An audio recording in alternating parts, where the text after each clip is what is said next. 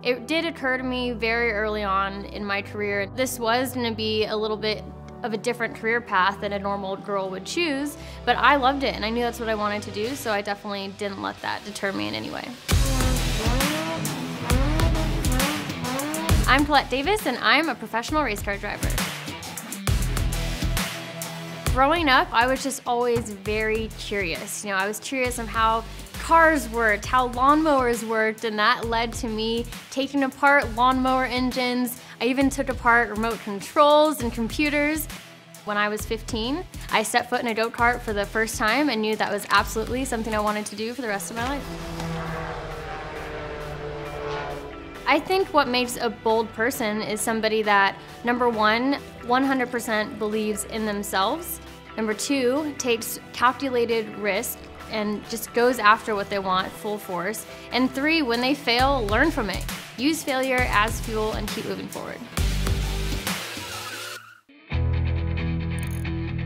Getting into racing was pretty tough. I don't come from a family with a racing background, and we kind of just had to figure it out.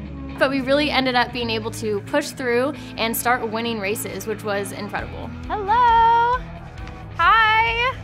Give me a hug! When I found racing, I knew that's what I wanted to do. So I did everything I could to graduate high school early. I ended up going to college when I was 16 for mechanical engineering. And it really wasn't until I was in college, it hit me that what I'm doing is different. And if I can go out there and say that it's okay for girls to be interested in this stuff, it's okay for girls to pursue racing, if that'll help somebody, that's absolutely what I want to do. When I started out, I failed a lot. I had to learn a lot, and it took a lot of hours and putting practice time down to get better, but eventually you do. I think my number one message to young girls is you have to believe in yourself first and 100% if you expect other people to believe in you and for you to be successful in whatever you want to do. Look at that, you're natural.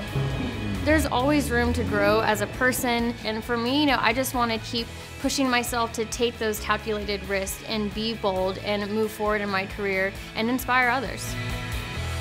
If you work hard, you can really do anything.